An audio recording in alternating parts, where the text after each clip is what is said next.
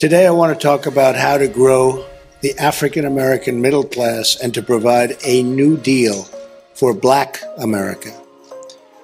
That deal is grounded in three promises: safe communities, great education, and high-paying jobs. The African American community has been let down by our politicians. They talk good around election time, like right now, and after the election, they said, "See you later, I'll see you in 4 years." You know that white supremacy and white nationalism ranks nowhere near the top of the issues that are facing Black America. 83% of Black teen males in the last 8 years have been unemployed. State of California, 75% of our Black boys cannot pass standard reading and writing tests. A Democratic state. There's 70% of Black men that desert their families. Black on Black crime is through the roof. And you're having 3 Caucasian people testify and tell you what their expertise are. Do I know what my expertise are?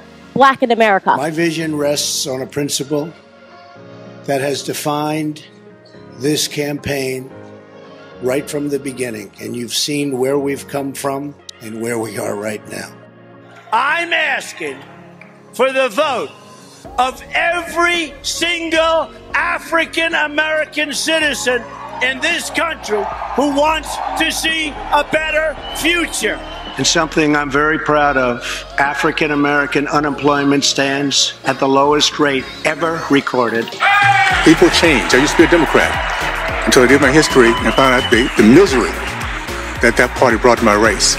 The Congressional Communist Black Caucus that has every district they own and control is a ghetto hellhole. It's a place that no one wants to go to. They're in control of every inner city school system, every inner city police, every inner city jail. They have produced nothing but drugs and misery.